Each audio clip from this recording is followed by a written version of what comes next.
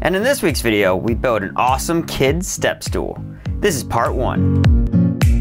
And finally, the wood from the sawmill is dry enough to use. So this is the first project that I get to use it with.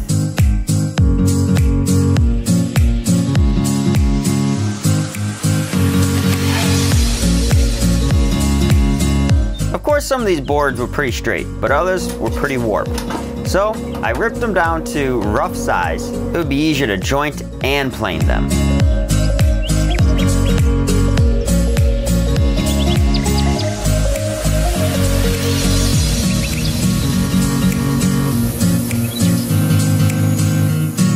This is a mixture of hickory and red oak. So after I got them jointed and planed, I cut them to their final size.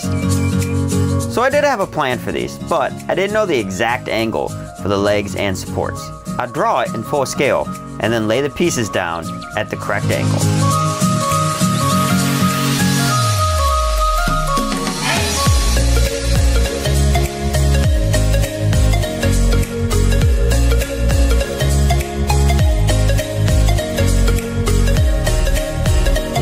So of course, I didn't want to just make one step stool, so I figured I'd batch out 8 of them to sell on the Etsy store.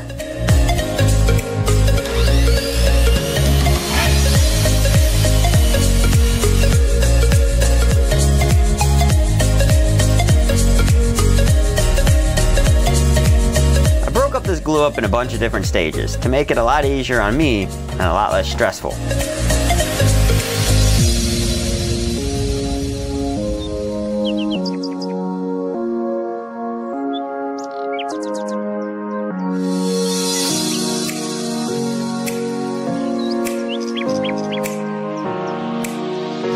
After the first stage of gluing up, I decided I'd give everything a sanding to 110, just to make it easier later on when I had to give everything its final sanding.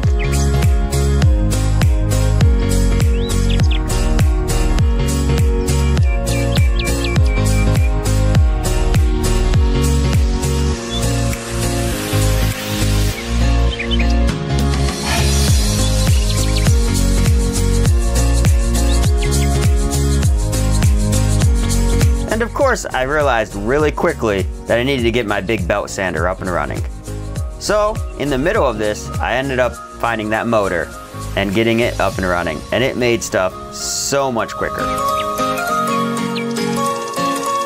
And in this week's video, I built 8 bases ready to go. So, all I need is a bunch of clients to buy these on Etsy.